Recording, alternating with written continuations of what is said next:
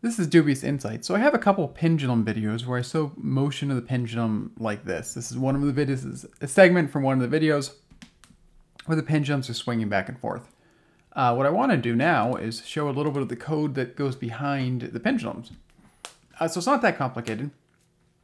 Effectively, all I did was implement two equations that shows the motion of the pendulum. The first equation is to calculate the period of the pendulum, and that is 2 times pi times the square root of the length of the pendulum over gravity.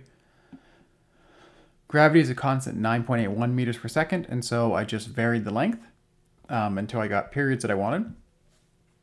And then the second equation that we're implementing is, let's see, this is just search for period pendulum equation. This comes up, and this is a Penn State University site. And we need to say that I use a simplification, and we say that the theta is the amplitude times the cosine times the natural frequency times time. And the natural frequency is 2 pi divided by the period. So what this ends up being, if we turn this into code, we have to have something that does the plotting, and I'm using Manim for that, but I also used Pygame for that, and there's other things you can do. And I'm not going to show you the actual GUI part, the making the video, because you can use Manim, you can use Pygame, there's a lot of things you can use. But the back end of that is just, how do you figure out what the position of the pendulum is? And like I said, this is a simplification. This is the small angle simplification. If you want the big angles, you have to go to this a little bit more complicated equation. I plotted big angles, but technically it's not completely correct. So we find the period, and that's 2 times pi times the square root of length over gravity. So that's this equation, 2 times pi times the square root of length over gravity. We're tracking the time, so when we update position, we're passing in the time step. A time delta, dt delta time. Then we get the position, the theta position. And so that's going back to this equation. We have max amplitude times the cosine. And this would be 2 pi divided by the period times time.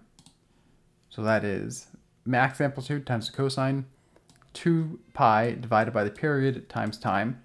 They don't have a phase offset or a theta offset in there, but you can a phase offset. That's what this is. And then once you have theta, you need to turn that into an x and a y coordinate that can be plotted. So x is just the length of the pendulum times the sine of theta, and y is negative length times, or negative length times the cosine. And then you save that up as a position. I'm also saving the total periods traversed because I'm making another kind of cool plot as it spins around. So this is how you would update one position, one pendulum. I have a pendulum class. And so then I'm calling into that pendulum class with multiple pendulums. So here, for instance, I am saying I'd like to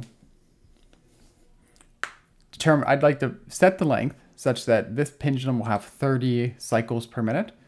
So its period is 60 divided by the number of cycles per minute, and the length is the inverse of this equation solving for length. So that sets the length, and then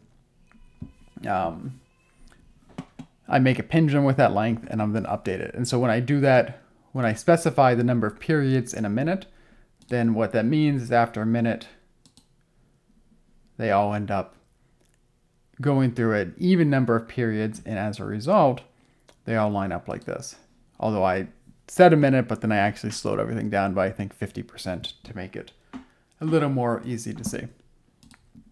So not that complicated. I made it a little more complicated initially because I wanted to do something more complicated so I could do a double pendulum, which the math is a lot more complicated.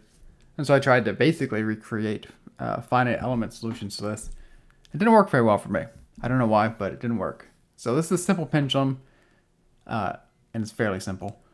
I will post this this code. I work at Google, so it's all copyright this Apache 2 license. Thanks for watching. This is Dubious Insights.